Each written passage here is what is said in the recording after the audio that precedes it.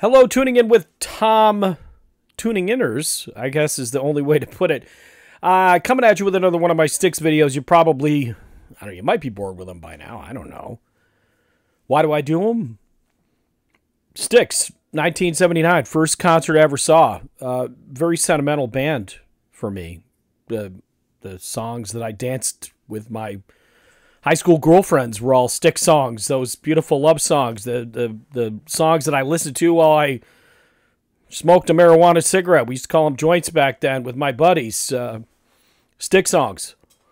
Songs that I listened to when I think about some of my old friends. Think of old friends and the times we had. Come sail away. Oh, man.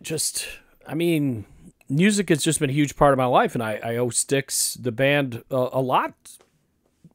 I owe it to them because it was my first concert. I was like 13 years old. My parents were crazy enough to let me go to a smoke-filled arena and catch a rock band. And I fell in love with them. Fell in love with music. I got a huge album collection behind me. I've spent, years writing about and interviewing people, including members of Styx. So the latest interview that went up on Ultimate Classic Rock with Dennis DeYoung addresses the current, I guess some people call it a feud. I'm going to call it a disconnect, because I think disconnect is the better word, between Dennis DeYoung, James Young, and Tommy Shaw. Now, in previous videos, if you've seen them, my opinion has always been the same. I think these are guys that at some point, they had a very deep affection for each other as human beings. Some legal things got in the way. Some life things got in the way. It happens. We're getting old, all of us, including us fans, and I'm going to speak from a fan perspective. And if I was speaking to Dennis, to Tommy, and JY at this point, which if you agree with me, speak to him in the comments. Guys, one of you just needs to pick up the phone. Just one of you. And if it isn't you, maybe it's one of your wives. And I know JY lost his wife recently within the last few years, so maybe it's Dennis's wife. Maybe it's Tommy's wife. There was a story I'll never forget reading about. There was a time when Tommy had left Styx. He was in Damn Yankees, and he was playing this, and I saw it because I saw the bid in concert. It was Jack Blades made fun of Babe, and Tommy Shaw made fun of Citra Christian. It was a shtick. Okay. If you were there, you kind of understood it because that band was filled with a lot of testosterone. I mean, it was just a big kind of heavy rock band, had Ted Nugent in it. And at some point, Dennis runs into Tommy in an elevator and says, "Hey, Tommy, this is my song, Babe, and it means something to me. And, why are you using it as a shtick, as a bit in your show?" And Tommy said, "That's cool. I'll stop doing it." And he did. And then later on, they get together and they record Lady 95. Story goes, everybody's sitting down, they're having dinner together. It's a love fest. They go on a tour. The tour works out okay. And then eventually, business things get in the way. Now, Dennis's biggest issue is that the band went on without him.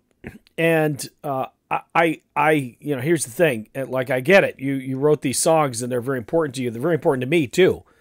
Not as important to me as they are you, Dennis. But unfortunately, you can't go back and change that. I mean, when the situation came with John Panazzo and he was sick and the band went on. And it was a different band. It was never the same after John was gone. And that's not a slight to Todd Zuckerman because he's considered one of the greatest drummers around today and probably one of the greatest drummers in the history of, rock music, certainly arena rock. So it's a business decision. And then there's hard feelings at the end of it. Does that make it right that the band went on without you? No, the band went on without JC too, and JC left. Now, yes, Dennis wrote the songs, okay? They were very important to him. And I think it as much as we hear from Tommy and JY how, those times with Dennis were horrible, and we hear from Dennis like, I really wish I could get back together and in some form of like a tour or whatever. I was pleased to read today that that Dennis said, I don't want to tour.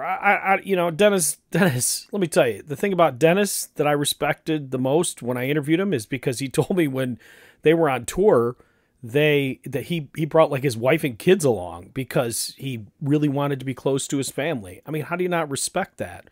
So he's not quite the road dog that the current members of Styx are. I think that's where the disconnect always was, is it Styx, if you look at the level of touring, I mean, Tommy and JY love to perform live. They like to tour. They must like to travel. All those things. But again, what has happened is now you have these two camps that are battling when they don't need to battle. My honest opinion is if Dennis, Tommy, JY wind up in a room together, they're going to hug. They're going to hug. And a lot of this stuff is just going to be bygones. And even if they never sang a note together, which would be a shame, but even if they never did, the fact that they could resolve this difference will be what's best, not only for the legacy of the band, but it will be better for the fan base. Now, there's always going to be people that are going to say, I'm Tommy JY people, or I'm Dennis people, all that stuff. Yeah, as you know, as everyone knows, we live in one of the most divisive times politically, at least in my lifetime. I mean, I wasn't around during the Civil War, but I which clearly was more divisive, but boy, it just doesn't feel good. People are fighting each other. And one of the things that Styx always provided me throughout my life is a sense of stability, of happiness. It's a place that I can go, whether it's a Styx concert with Lawrence Gowan or it's the music of Styx being played by Dennis DeYoung. Because here's the thing, here's the real Styx, right? This is it right here. Okay, Cornerstone. Okay, now a lot of people go, Cornerstone of all the Styx records you can pick. This is my very first Styx record, first Styx concert. Sentimental favorite.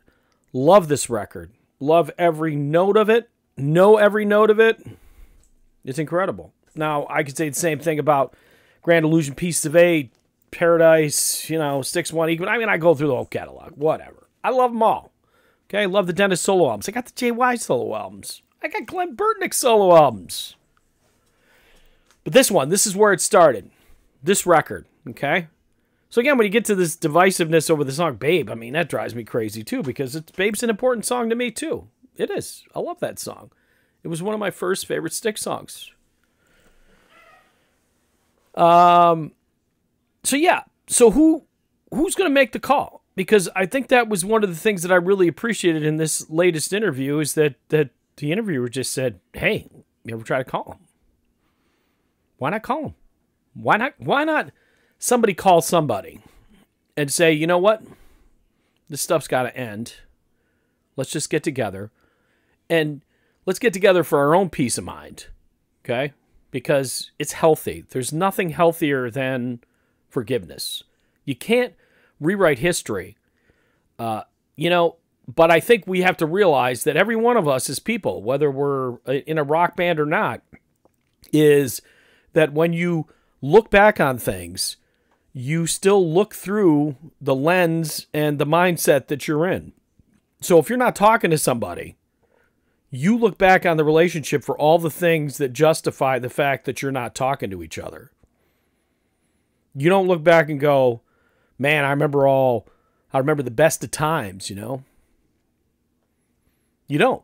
That's just human. That's human nature. And when you go back and you resolve things, that's when you can go back and enjoy what you did. And that's not going to happen. I don't care if Tommy says he's put his feelings about Dennis in a box, or if JY says he's moved on or whatever. I think ultimately the issue is it's the business end of it. The business end of it is over, gentlemen. So at this point, the thing that would be the greatest is just even a Polaroid. Well, I don't know if he really uses Polaroid. I'll wrap it up because I'm just rambling. But Dennis, Tommy, JY, Chuck, I speak for a lot of fans when I say we love you guys. We love what you did. It's important to us. I think it's important to you what you guys did. I don't think you can make that kind of music and never have gotten along together as human beings, although maybe some bands have done it. But whatever the case, there was a time where you guys got along, and everybody's getting too old. Everybody's getting too old to hold on to these grudges, to fuel these music channels that do nothing but stir the pot and say,